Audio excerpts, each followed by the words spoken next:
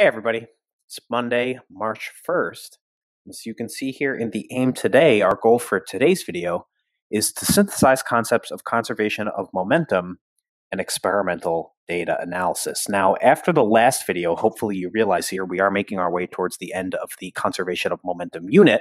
And in the last video, we took a brief look at an example of a kind of experiment that you could do using concepts of conservation of momentum.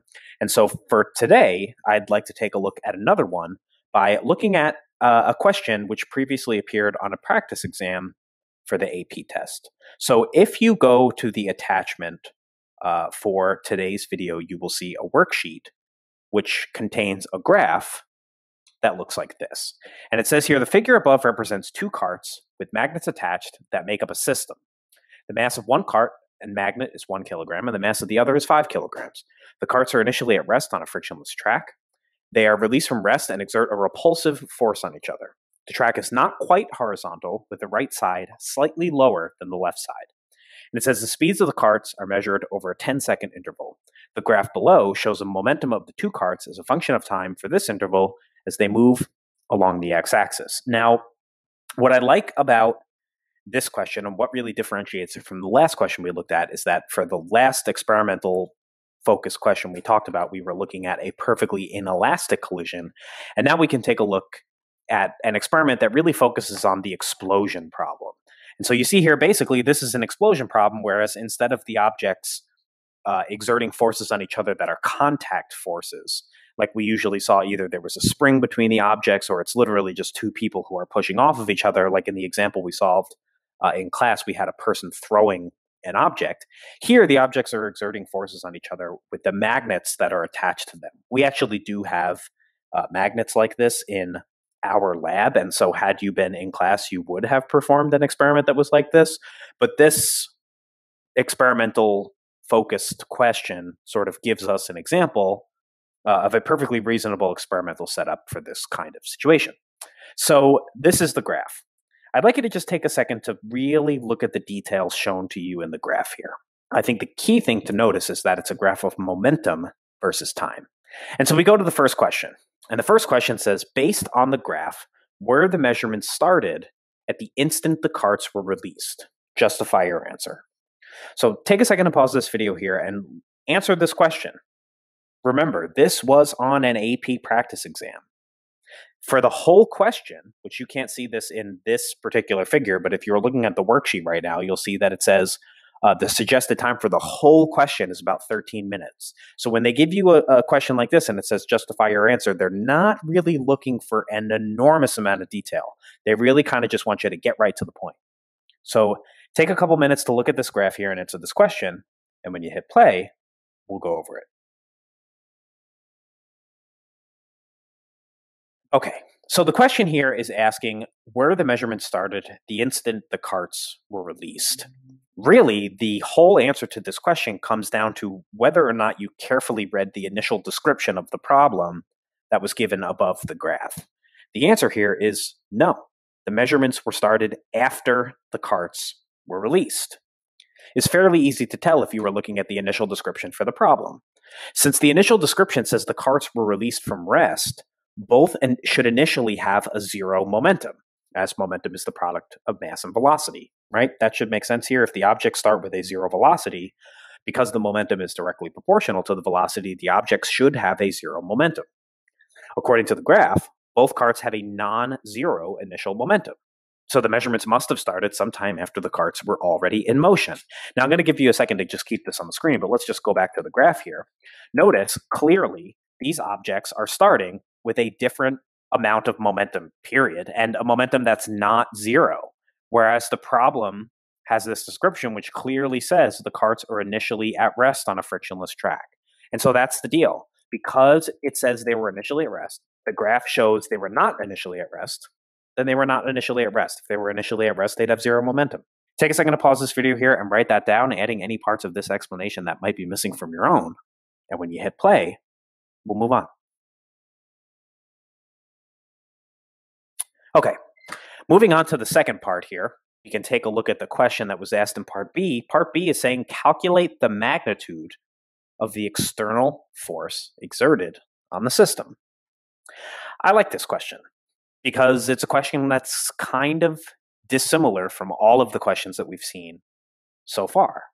And I think what's really particularly useful about this question is, despite the fact that you might not have ever seen anything that's looked like this before, if you recognize the key concepts that are generally involved in a problem like this, then you should be able to answer it. So before we actually go ahead and take a look at this question, and I'm going to give you some time to try to calculate this on your own, before we actually go ahead and do that, I want to ask you another question to consider because I think it makes it easy enough to understand.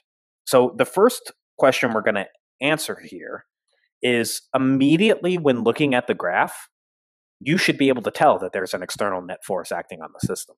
Why? The second I looked at that graph, I knew there was a net force exerted on the system. The second you should have looked at that graph, you should have recognized the same thing. The question is, how can you tell? I want you to take a second to pause this video and think about that here. How can you tell immediately when you're looking at that graph that there's an external net force exerted on the system? When you think you have an idea, hit play and we'll go over it. This is a big, big note here. When there is no external force acting on the system, the impulses experienced by each object should be equal and opposite. That's been something we have talked about for quite a bit. We said the forces exerted on the objects are equal and opposite. The time interval over which those forces are exerted on the object are equal. And so the impulses delivered to each of the objects should be the same. Since the graph lacks that symmetry, because it's a momentum graph, you can clearly see here that instead of the graph being symmetrical about the x-axis, that the gain in one is equal to the gain in the other direction for the other object. Since the graph lacks that symmetry, we can immediately tell that the gain in the momentum in the positive direction for the 5 kilogram object is not the same as the gain in momentum for the 1 kilogram object in the opposite direction. This is a very important point, because if you recognize that the impulses are supposed to be equal and opposite, and they're not, then you can tell that there's a reason for that. And of course, the reason is, the only reason why the impulses are opposite is because you have those equal and opposite forces, which do act on each object independently. But when you consider both objects as a whole system, then those forces essentially cancel each other out, meaning there's no net force exerted on the system. Because the impulses are not equal and opposite, we know that there's an external force exerted on the system. Take a second to pause this video here and write down this note in your notebook. This is an extremely important point, which will come up again and again as we start to really focus in on the problem-solving aspect in the homeworks for the momentum unit. When you hit play, we'll go back and answer question in part B. All right, so keeping in mind that the lack of an equal and opposite impulse is the exact reason why there is a net external force exerted on the system, I'd like you to go ahead and solve for the magnitude of that force. It's very important to realize there are a lot of different ways for you to solve for the net external force exerted on the system, but it's very important for this question in particular to remember that Newton's second law was not written as F net equals ma by Newton. The relationship Newton focused in on was not the relationship between the net force and the acceleration, but rather was between the net force and the momentum. And it's very important to recognize in the reference table for this course, they list the equation as the net force is equal to the time rate of change of momentum. And so if you know how much the momentum changes by in a certain amount of time, this equation allows you directly to determine the amount of force acting on that object. What I'd like you to do is go ahead and calculate the force exerted on each object using the data from the graph. And then once you have the force exerted on each object, I want you to think about what makes logical sense in terms of determining the net force exerted on the system as a whole. And when you think you've come up with the answer, hit play, and we'll go over it. Okay, so to my mind, and there are a lot of different ways you could do this, but to my mind, it makes sense to use the entire time interval shown in this graph. really for two reasons. The first reason is it gives you a better picture of what's happening throughout the entire time interval to use the whole time interval rather than a selected part of it.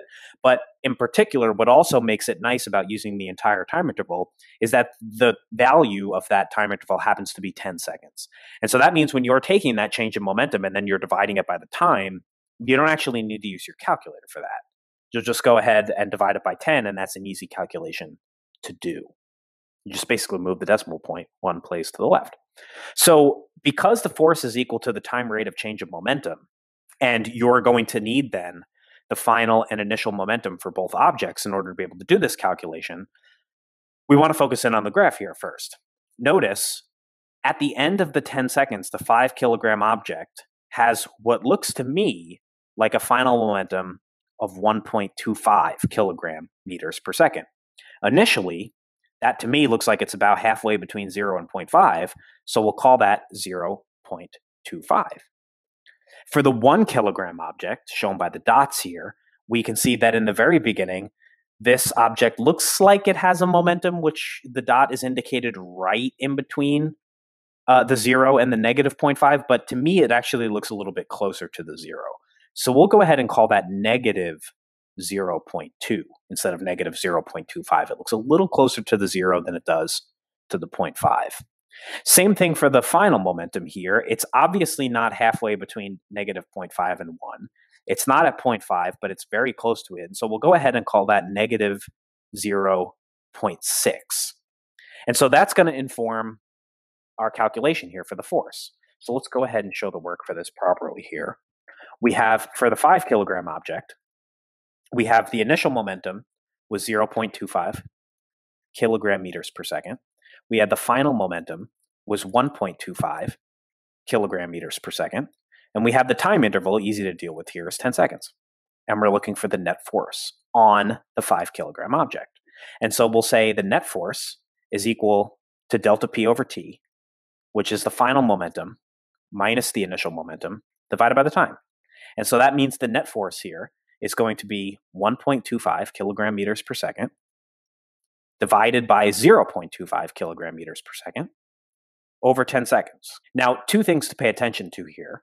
Number one, notice the units here work out to kilogram meters per second divided by seconds. That's going to give you an answer in units of kilogram meters per second squared, which they should be because we are calculating a force here, and the Newton is defined as a kilogram meter per second squared.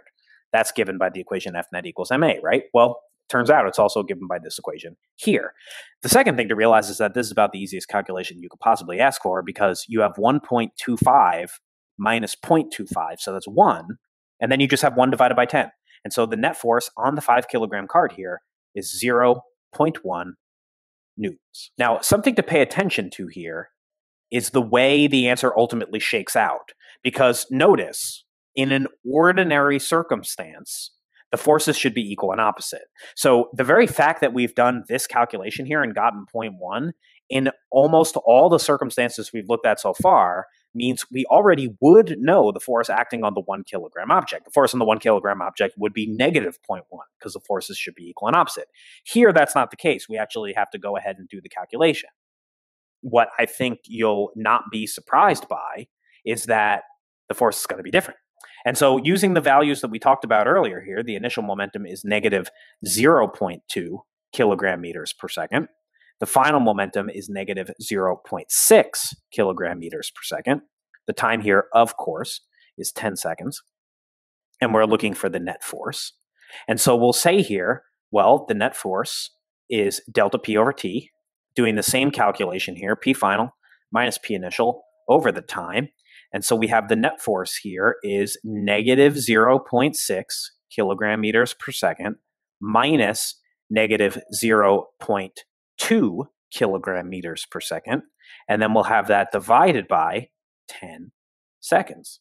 And so notice here, negative 0.6 minus negative 0.2 is actually negative 0.6 plus 0.2. So that's going to be negative 0.4 kilogram meters per second. And when we divide that by 10 seconds, we get the net force acting on the 1 kilogram block is negative 0.0 4 newtons. Now, ultimately, what we need to consider is that these forces ordinarily should cancel out. If the net force on the 5 kilogram block would be 0.1, we should expect to see on the 1 kilogram block a net force of negative 0.1, but we don't. And if you really think about it that way, the next step should be obvious. The way we usually arrive at the idea that there's zero net force is by adding up the two equal and opposite forces, right? Because if this force, the force on the 5 kilogram object was 0.1, and this force came out to negative 0.1, adding the two of them would tell us that the net external force is 0. And so all you have to do here to find the net force exerted on the system is add the forces on each object. Now, we've got a little bit of a problem here because both of these are labeled the same, and so we'll just go ahead and put 5 as the subscript for this one, because this is the net force on the 5 kilogram object, and we'll put a subscript of 1 on this net force because it's for the 1 kilogram object. So we'll say the net external force, the true net force, is going to be what we've called F net 5 plus F net 1. And so now here we're just going to add these two numbers, and in a pretty simple fashion here, we're going to end up with 0.1 newtons plus negative 0.04 newtons, and that's going to give us a net force of 0.06 newtons. The net force exerted on the system is 0.06 newtons. Now, let's just be clear about an alternate method before we move on. Another way you could have done this problem, if you saw it as easier, that's obviously a matter of opinion, but you could have just taken the momentum for each object, added them together. That would be the total momentum of the system. And so 0.25 plus negative 0.2 would just be 0.05. That's the initial momentum of the system. At the end, you could have added the momenta here, 1.25 plus negative 0.6, and that would give you the final momentum of the system. And then really, you'd end up just treating this entirely as a systems problem. And so with a final momentum of negative 0.65, or excuse me, that's positive, 0.65, and an initial momentum of 0.05, you would arrive at exactly the same answer. You'd get 0.65 minus 0.005, that would give you 0.6. And then, of course, dividing that by 10 seconds would give you the exact same answer for the net force of 0.06 newtons. Either way of doing it gives you the exact same answer. So ultimately, the choice as to which is preferable is yours. But here's what the calculation ends up giving you. Take a second to pause this video here and write that down. And when you hit play, we'll move on. All right, last question on this sheet here is part C. Part C says, suppose the experiment is repeated with different carts so that the masses of the cart plus magnet are 2 kilograms and 4 kilograms. Would your answer to part B be different with new masses? It's an interesting question. Take a second to pause this video here and think about the answer to this question, and I really do want you to try to write an explanation on your own. If you think you've come up with an answer, hit play, and we'll go over it. And the answer to part C is the net force remains the same. The key detail here, in my opinion, is thinking about this question in terms of the system. Since the net external force, which really here is the x component of gravity, they told you in the initial description of the problem, the ends of the ramp were not at equal heights. They were not level. One side of the ramp ended up being below the other. The x component of gravity, or the external net force, acts on the whole system. And so in order to determine the effect of the net force, you have to consider the total mass present in the system.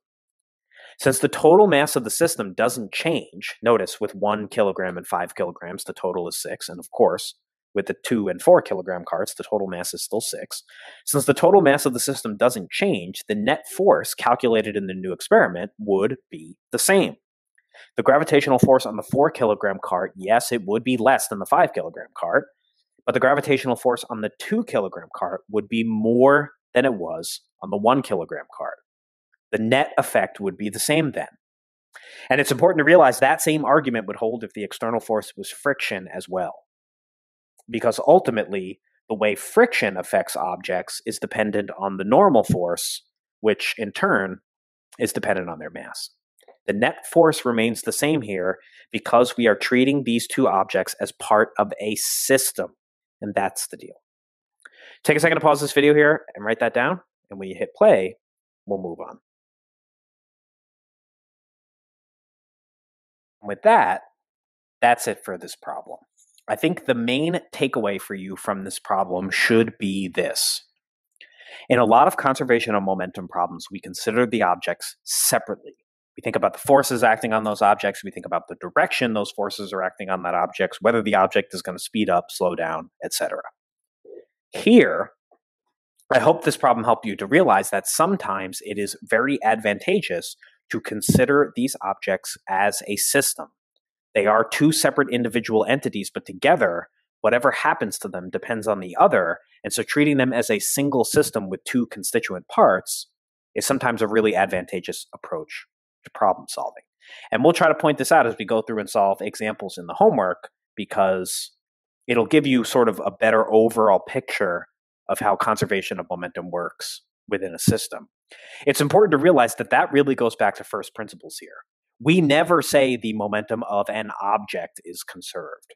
We say the momentum of a system is conserved, and a system is always going to consist of interacting objects. And the interactions between those objects that make up that part of the system can be looked at in a new light if you consider the objects together as a system, rather than considering them separately. To finish up this video here, we're going to take a look now at a new problem, which in my opinion really is kind of like a summary problem for the unit. We still do have one conservation of momentum video to do tomorrow, but to wrap up this video here, we're going to take a look at a problem that really kind of incorporates a lot of concepts that we've talked about over the last month or so, really.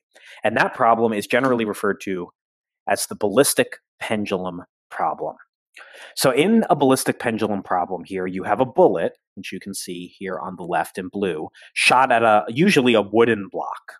And the masses here are labeled. Notice they usually label the bullet with a lowercase mass, the block with an uppercase M for the mass, so we can differentiate between them. The bullet then is going to get stuck inside this wooden block, and the block is going to swing up to some height. This problem, as I hope you can tell, incorporates two of the big conservation laws that we've discussed over the last month or so. And so what I want to do here is just take a look at how we can analyze what's happening in this problem.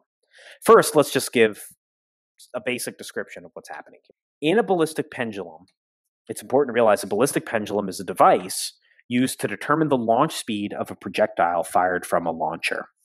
Obviously, now here in the modern age, we have more sophisticated methods. Usually what they do now is they fire a bullet into some sort of ballistic gel.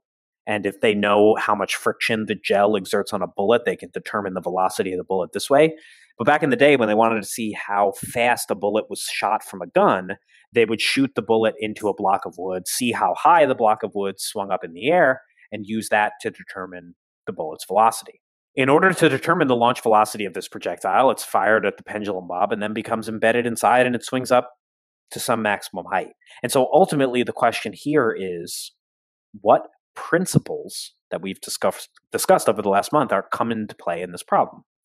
And hopefully everybody realizes, I'm sure many of you do just looking at that picture, the ballistic pendulum is a useful device because it utilizes concepts of both conservation of momentum and conservation of energy. And so what we're going to do here is we're really just going to walk through how you would analyze the problem using conservation of momentum and then conservation of energy. And then we'll go ahead and solve a problem. Take a second to pause this video here and write that down. And when you hit play, we'll move on. Okay, so taking a look at the diagram here, the first question we really want to ask is, how are we going to analyze this with momentum conservation? To put it a slightly different way, what kind of conservation of momentum problem is this? Looking at the diagram, you should realize one key thing, and that is that the bullet is embedded in the block. And what that tells us is that this collision is perfectly inelastic. And so the way that we're going to analyze that part of the problem is the exact same way we traditionally analyze a perfectly inelastic collision. Now, let's just say as a side note here, the problem used lowercase m and uppercase m, and I'm not like a huge fan of that. And so I think what we should do here is we should just go ahead showing these equations here by labeling the bullet as M1 and the block as M2. Now, there's no way that you would know this right now, but generally, the wooden block is just sitting there. And so the wooden block begins with a velocity that's equal to 0. And V1 in this problem is really what we're ultimately trying to determine. The whole point of a ballistic pendulum is to measure the launch velocity of the bullet. So in most of these problems here, that's going to be the unknown. So in a perfectly inelastic collision, keeping in mind that the momentum is conserved, we'll generally start this problem off by using the equation for the perfectly inelastic collision. So we have M1v1 plus M2v2 equals M1 plus M2 times V prime. And that's really all we can say for now. It's important to realize here in this problem, we have two unknowns. We don't know this, and we don't know V prime either. And so ultimately the question is going to be, well, how can we solve an equation that has two unknowns? And the answer is we can't. What we have to do then is use conservation of energy to go ahead and solve for the final velocity of the bullet block system after the collision. The key thing to recognize, and I'm just going to go back to the picture here for a second, is that when the bullet becomes embedded in the block, it has a velocity. The bullet block system has velocity. And associated with that velocity, of course, is the kinetic energy. As the bullet block combo swings up to this maximum height here, that kinetic energy is converted into potential energy. So by being able to solve for the gravitational potential energy here, that gives you information about the kinetic energy down here, which ultimately is going to allow you to determine V prime. According to the equation we just derived for the momentum conservation, by finding V prime, then we'll be able to go ahead and find V1. And so we'll say here for energy conservation first, the initial kinetic energy is equal to the final gravitational potential energy. And so that means 1/2 m V naught squared is going to be equal to mg delta y. Now, I'm just going to flesh this out a little bit to make a point. It is true here that the mass that you're going to use in the kinetic energy part of the equation is the mass of the bullet block combo, so we will have to add those two masses together. And the mass that you're going to use for the potential energy part is going to be the same, the mass for the bullet block combo. And so notice here, those are going to cancel. And so what you're left over with is 1/2 V naught squared equals G delta Y. And it's very important to realize in this problem, the V naught for the energy analysis is going to be equal to the V prime from the momentum analysis. And so then you can use that to transfer between equations. Now, before we go ahead and take a look at a problem, I want to be very clear about one key point. The initial kinetic energy of the bullet is not equal to the final gravitational potential energy of the bullet block system. Because this is a perfectly inelastic collision, some of the kinetic energy of the bullet is not transferred to the block because the kinetic energy isn't conserved in a perfectly inelastic collision. That is probably the most common mistake people make about this problem, and so it's a very important thing to take note of. Take a second to pause this video here and write that down, and when you hit play, we'll take a look at a problem. Let's take a look at a problem. This problem here says a bullet with a mass of 0.020 kilograms is fired at a ballistic pendulum block with a mass of 0.25 kilograms, which is attached to a hook by a rope with a length of 0.15 meters. When the bullet is embedded in the block, the bullet block system swings up to make an angle of 30 degrees with the vertical. What is the muzzle velocity of the bullet? Of course, that's generally what they're asking you for in all these problems, and so that's what we'll do for our first example. Now, it's important to point out here, this is one of the more complicated examples of a ballistic pendulum problem, and that's because instead of telling us the height to which the system swung up, they give us here the length of the rope and the angle. And so what we'll need to do is a little bit of that pendulum thinking in order to find the height to use it in these problems. And so let's make a list of knowns here first before we get going. We'll say the mass of the bullet here is m1, like we were talking about earlier, and so that means m1 is 0.020 kilograms. The mass of the block, which we'll call m2, is 0.25 kilograms.